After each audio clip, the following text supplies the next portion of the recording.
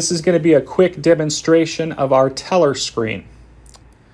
Okay, so you're sitting at your office or your branch, and one of your members, depositors, walks in and says, I need money, I need a check made payable to someone I'm buying a boat. There you go. Okay, great. What is your name? What is your account number? And they say, my name is Big J. So I open up Big J. Here's his account. And at this time, I can run security questions. I can have him verify his account number. I can have him authorize with a debit credit card. Whatever you like.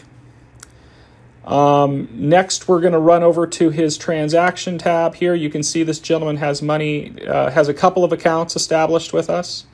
We're going to pull money out of this checking account here. We're going to hit withdrawal. This screen pops up here. And we can do a check or an ACH, a wire, cash, whatever you want to do. He needs $100,000, he tells us. He needs a check. And he wants that check payable not to him, but someone else. We're going to use this gentleman here. We hit print. Now we can have a dual authorization security code screen pop up, for manager approval.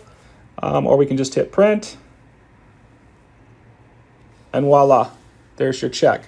We're going to go ahead and hit print. Once that's complete, the system's going to verify that the check printed correctly. And that basically records the transaction. And we're done. Thank you so much.